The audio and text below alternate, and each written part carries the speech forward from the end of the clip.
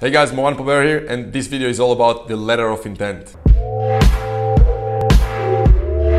So hey, welcome to another video. This channel is all about buying and growing businesses. So if you're new to this channel, if you don't know, I think the best way in business in general is to go and buy existing business that's already making money versus starting one from scratch. It's much less risky, and at the same time, you literally need the same amount or even less amount of capital to buy an existing business that's already doing a good amount of profit and revenues, and it will take you the same amount of money to buy one versus starting one from scratch, which is so much more riskier. Most startups fail in the first few years, and you can just go buy one, have existing management team in place, have someone running the business for you, and you can make an income from day one. And if you have ideas for startups or just ideas for business in general, you can just implement your ideas into those existing businesses. This is what this channel is all about. I also think that if you have existing business, no matter what your size of business, you can go, and the best way in my opinion to grow your business isn't by doing more sales and marketing. That's a great way to grow a business. But the even better way is to go out there and buy similar businesses to the type of business that you have, and you can use it many times by using basically none of your own capital. You can go and raise that capital from different financial institutions or take loans and grow that way much faster, and that's what the biggest companies out there are doing. And I think that's what you can do no matter what the size of your business.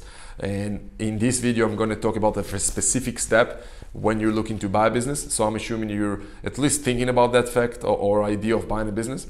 And you're out there, you're talking to business owners, you're getting financials from those owners, you're making offers, and now you're getting to a point where ideally one of your offers is getting accepted. So now what's next, right? That's what we're going to talk about today.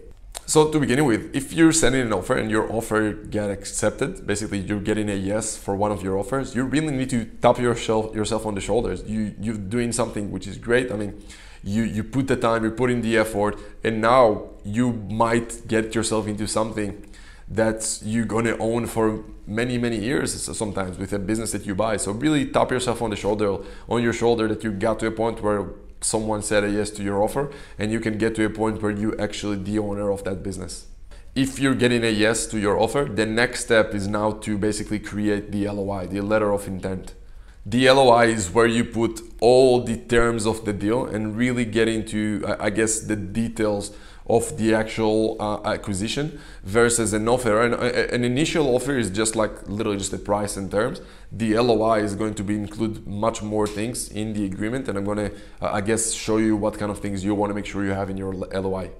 So first of all, obviously you want to have the terms, right? So how much you pay at completion, at closing, how much is going to be paid over a period of time on deferred payments, if it's going to be earnouts or seller notes or whatever. You also want to make sure, obviously depends on the type of acquisition you're doing, if it's a stock purchase or just an asset-based purchase, and I have videos on that separately.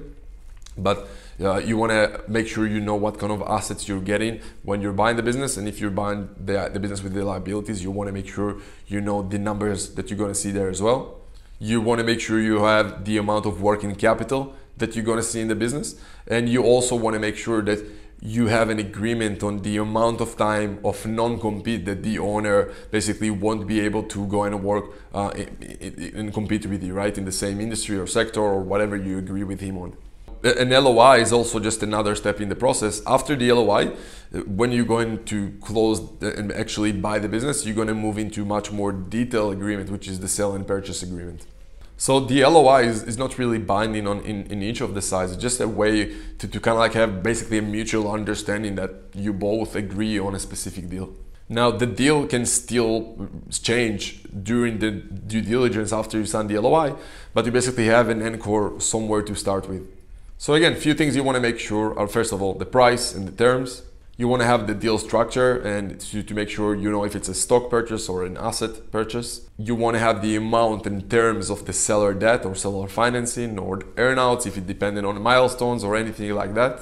Obviously, you want to know the working capital amount at closing as well. And you also want to have the transition period of that owner and the non-compete agreement with him as well. Now at this stage, if you're uncomfortable or don't have the experience to review those things on your own, this is a time where you want to bring your lawyer into the table. You want him to help you with creating this LOI and help you to review it. Because obviously if you're not a lawyer yourself, you want to have someone with that experience to help you. At least this is the time where you really want to get your lawyer involved in the game for the first time.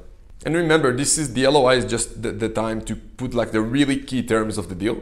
Eventually the LOI is going to be replaced, like I said, with a sell and purchase agreement. And just to give you an example, the LOI can be like 3-4 pages.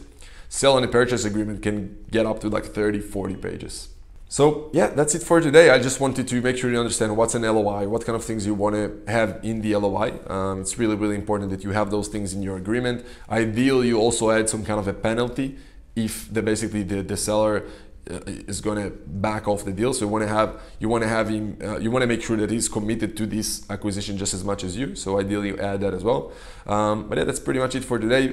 Thank you for all your messages. Keep them going, guys. I like getting feedback from you guys.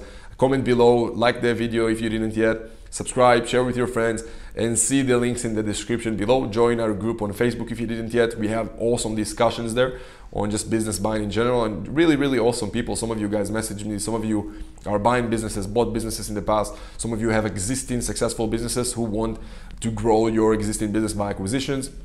Some of you have no experience at all and just want to buy your first business. You're all welcome to the group. Share your questions there, and feel free to also ask your questions in the comment below. Let me know if you knew what's an LOI before that, or if I added some value to you with this video and gave you a few ideas on things you want to add to your LOI. And also, as you see, I'm trying to post daily. So see in the description below, there is a link to a survey where you can put your details and your personal questions, and I'll create personalized videos for you. So yeah, I hope you enjoyed it, and I'll see you soon.